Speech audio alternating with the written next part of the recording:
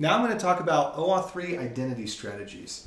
Again, one of the purposes of OAuth3 is to solve the pick 2 of 3 problem. So you can have peer-to-peer, privacy, or pseudonymity, which some people mistakenly term as anonymity, but you can't have all 3 at one time. So you pick 2 of 3. So you'll notice there's 3 edges to this triangle representing the 3 possible strategies that you can have in order to achieve the desired result. So here we outline the subject strategy, the PPID strategy, and the opaque ID strategy. Now, next thing I want to do is tell you about the different parties that are involved in a transaction. First, we have the subject. The subject I'm going to draw as a person, and it is the ethereal concept of I am me, right? And it's usually represented by a device that I own. Like, my computer is me. Like, it's a physical extension of me, but my computer is digital, so it can handle tokens and such, whereas I am physical and I cannot handle tokens and such. So that is the subject. Everything that we're talking about is about the subject, because the subject is what wants either to be peer-to-peer or to be private or to be pseudonymous. So it's really about meeting the subject's goals. Now, the other entity, which I'm going to represent kind of looking like a server here, which that doesn't look like a server, but bear with me. This is the issuer. Now, the issuer is responsible for validating tokens, not necessarily issuing. So it's kind of a misnomer because this terminology was created with the idea that the issuer would be generating the token, but that's not necessary. And that's not the way that it's required in OAuth3. We also have the Authorized Party, which is abbreviated AZP, and I'm going to represent this as like a web browser looking thing. So this is like an application on a device. So if it's a web page, music.com or like spotify.com, it represents an application that's been downloaded in the page and is acting on behalf of the subject, more or less. It's a capability that the subject has, a capability of interacting with music assets or a capability of interacting with scheduled assets on a calendar or whatever, right? And then we have the audience, as it's called, meaning that it's called audience because it's what receives the token. But the reason that it receives the token is because it has the stuff. So either the service, like the alarm clock that's going to go off that needs to notify something else, like, or the more traditionally the data, so the music files, the video files, etc. Now, in the subject strategy, and all of these strategies, you don't have to have these 4 separate. In some cases, you really don't want to. And so in all of these strategies, you can kind of consolidate, either because you have to or because it's convenient, some of this into, like for example, the example of Facebook. Facebook is an issuer and an audience. There are other things like Spotify is an authorized party and an audience. And so you get different pairings depending on what your beliefs about that pick 2 or 3 triangle are that you're trying to accomplish either technically as a company or as an individual. But again, the purpose of OAuth3 is that it allows this working to happen with, I as a person can choose more, you as a company can choose more, and we can have this mutual agreement where we all get kind of what we want. So anyway, back to this, the subject, what you're giving up, obviously, is pseudonymity, right? Well, I shouldn't say obviously because we haven't talked about it yet. Pseudonym, dang it, can't spell. Pseudonymity, can't even speak. Because in the subject strategy, you don't really need an issuer. The issuer and the subject can kind of be combined, meaning that your operating system is issuing tokens, or your browser, or something. You have an app that is specifically the issuer app somehow on your device that's an extension of you. That is totally possible. And what you end up doing is you generate the token, right? And I mean, in OAuth3, there's a lot of client-side stuff, so like your device can generate the token for a lot of things, even when it's some of the stuff is a sliding scale. Anyway, But you're giving your true identity. Say your true identity is 123. You're giving your true identity to music.com or spotify.com, right? Or you're giving your true identity to, say, twitter.com.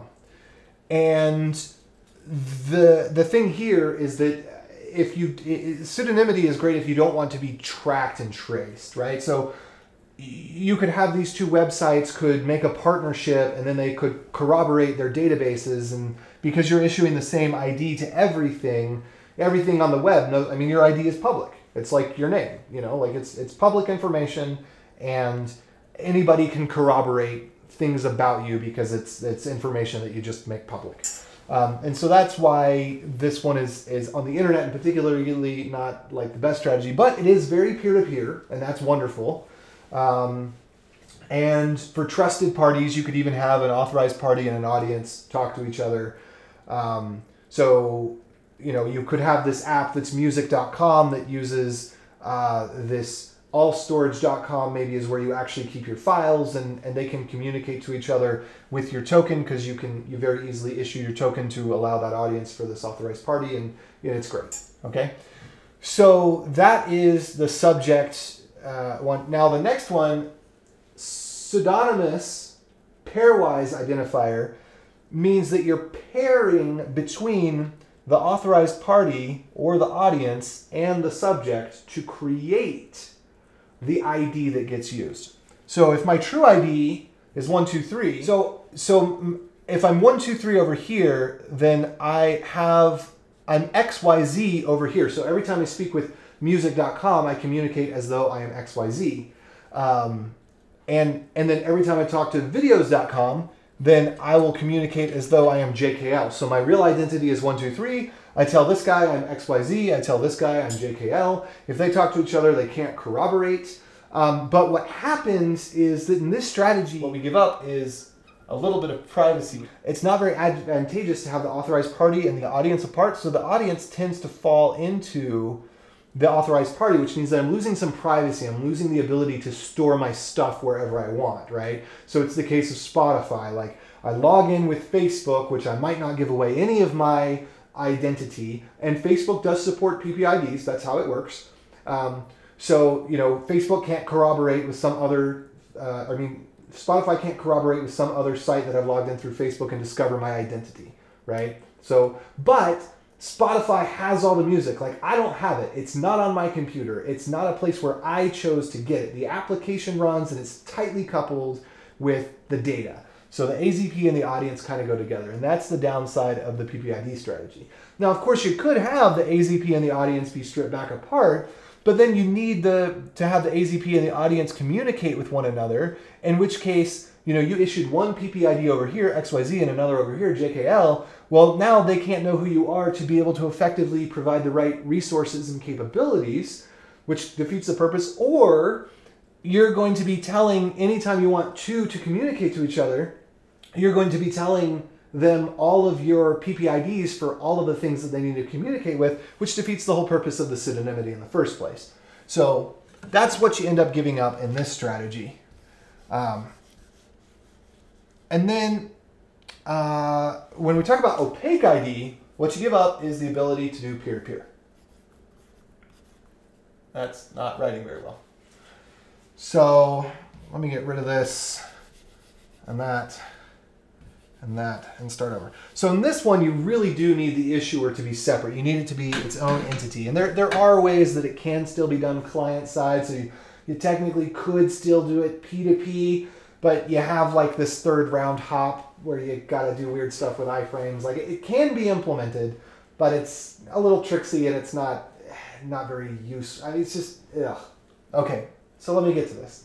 Now, the nice thing about opaque ID is you can separate all the parties, and you have your pseudonymity, right? But what happens is, when I get my identity from the issuer, my true identity is 123, but only the issuer knows that.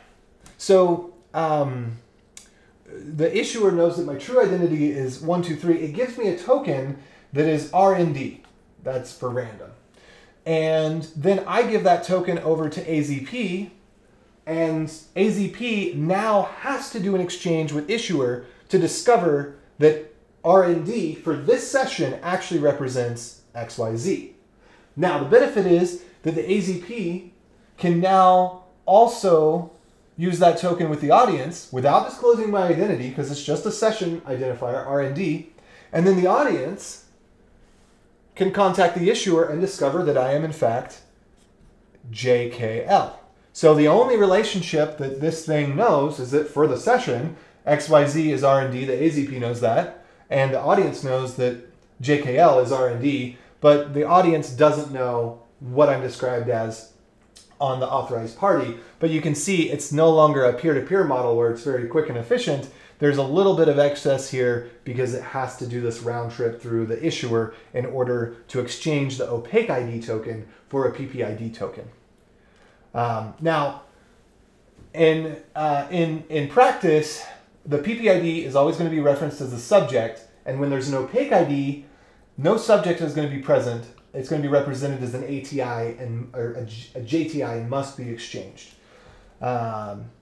So those are the three identity strategies, and again, OAuth3 is designed to give choice so that it solves problems in a way that parties can mutually agree upon what works best for the various parties involved and the efficiency or the pseudonymity or privacy and separation of concerns that the user or the system wants.